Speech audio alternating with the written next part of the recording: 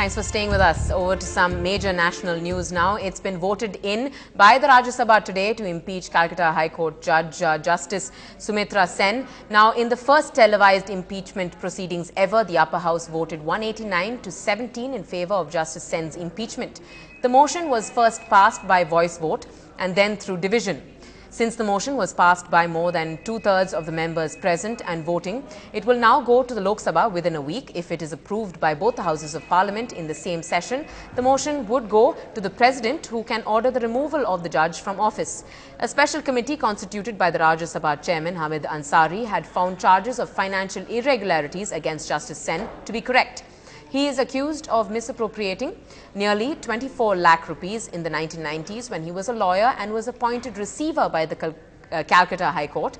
He is the first High Court judge to face impeachment proceedings in the upper house. Well, the Sensex today fell by 371 points to close at 16,469. Nifty also at a 52-week low, closing at 112 points in the red at 4,994.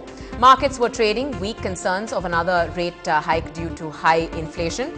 All sectoral indices are in the red, with IT, banks, metals leading the fall. The BSE IT index was down by 3.83% on the fears that clients will cut back on spending. World stock markets continued to see weaknesses due to global economic worries, particularly the debt crisis in Europe. Investors will be keeping a close watch on US inflation data and home sales data that is due to come out today.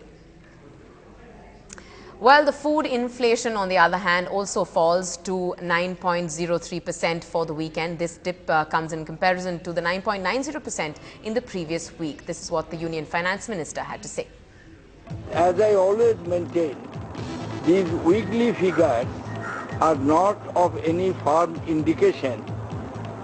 Though food inflation has come down from February 2010 till 6th August 2011 substantially. In February 2010 it was 22% and today it is 9%. Staying with the national news now, the CBI has started raids on properties and companies related to YSR Congress leader Jagan Mohan Reddy. This after the Andhra Pradesh High Court ordered on August 10th a full CBI probe into the alleged increase in his assets disproportionate to his known sources of income. Well, in a surprise development, Rahul Gandhi has just this morning reached the Mawal area near Pune, where 3 farmers were shot dead last week by the police while they were protesting against land acquisition. Rahul is currently visiting the house of Kantabai, a woman who was killed in the protest. He has already visited the house of Syam Rao Tupe and is expected to then go on to the house of the 3rd victim. Well, due to the heavy and continuous rainfall in the north, many major rivers are in spate, even as floods continue to impact several villages in Uttar Pradesh. Heavy rain in Uttarakhand has prompted the government to ask tourists and pilgrims to postpone their visit by a week. The administration has sounded a red alert in the state. Schools will be closed for 2 whole days. And ahead of the auspicious festival of Ganesh Chaturthi, the Minister of Rural Industries, Shanmugavelu, had really inaugurated an exposition to showcase various idols and other auspicious objects. Take a look.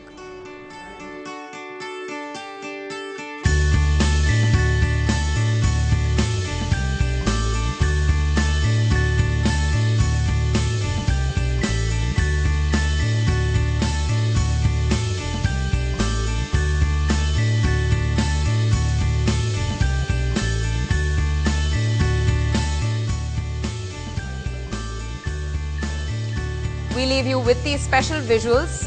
Thanks so much for watching and good night.